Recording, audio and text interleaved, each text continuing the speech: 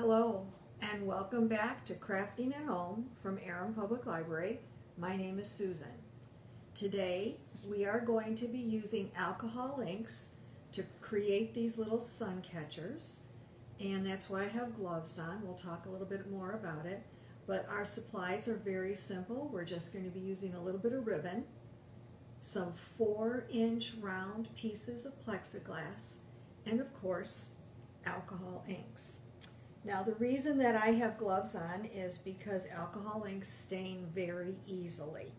So if you're going to try this at home, you want to make sure that you have some gloves and that your surface is protected.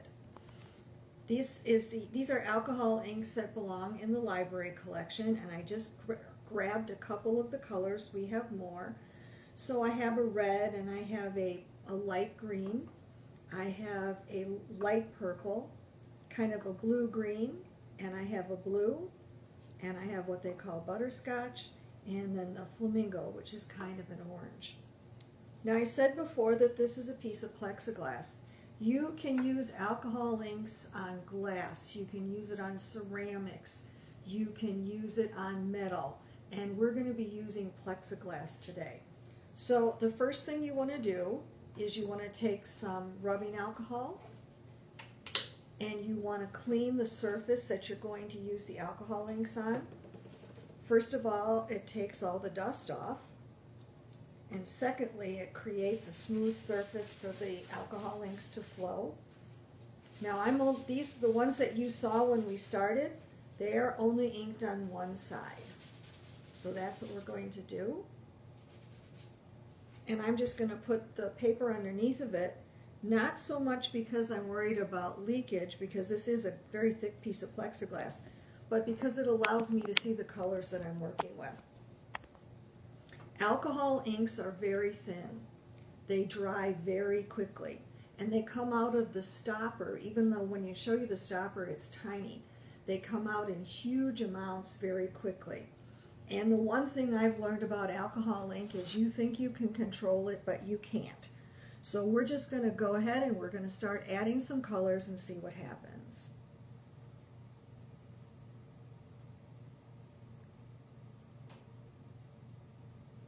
So each one of those circles is about 2 to 3 dots, and this was, I can't even read it. These are well loved, so the labels are hard to read. I'm going to add a little bit of blue. You'll notice that the colors are moving out. Now you can blow on these if you want to. You can use a straw, you can just blow on them. You can tilt the surface and the ink will move. They're already starting to dry. I'm going to add some blue.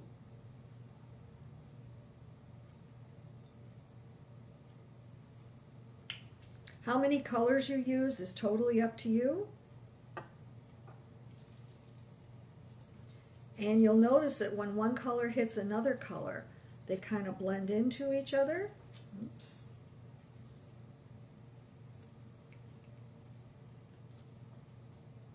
Adding a little bit of green.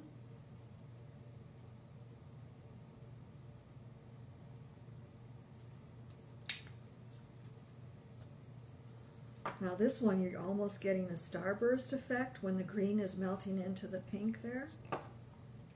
Let's go with this one and see what happens. This is a red.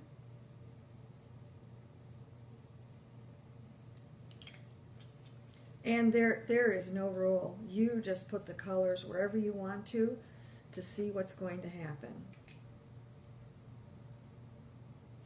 They dry very quickly.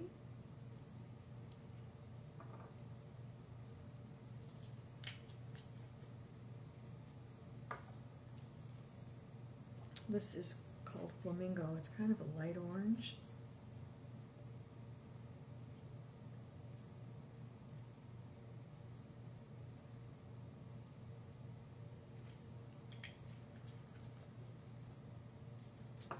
Like this butterscotch. This is kind of a neutral. You can use it to fill in spaces. It's quite light.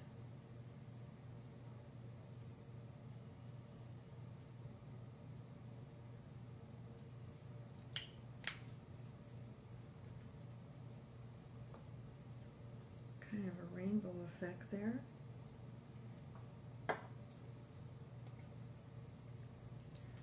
You do want to be careful about adding too many colors. There we go, because then the colors get muddy. So we're going to let this sit for just a minute before we kind of pick it up for you. And again, these are alcohol inks. This is the original library collection from several summers ago. And I know you can't necessarily see through the bottles because they are well loved, but you can look at this one. We've used this for 3 or 4 summers, and look how much is still in there. The ink lasts for a long time, and these again have been sitting since last summer. They don't dry up if you just pull the cap closed tightly, and you can use them for long periods of time. Now you can get alcohol ink at most craft stores. I have seen them sold as single bottles. I've seen them sold in sets of 3, and I'm sure if you go online you could get a larger collection. There are several different companies that make alcohol inks. These happen to be Ranger because that was available at the store that I was in, but there are others available. Some of them are thinner, some of them are thicker. All right. This is not 100% dry, but it is dry enough that we can hang it up.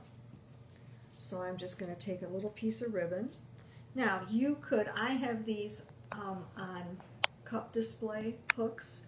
You could use something like this. If you have suction cups that go on windows, you could use either a piece of ribbon or fishing string, and you can hang that up in a window.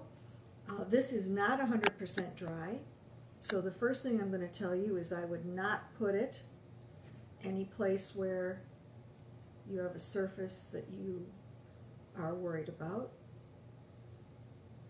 because remember, it is ink, so wherever you put it, if it is wet and it touches, it's going to stain. Alright, so I'm going to be brave and take my gloves off.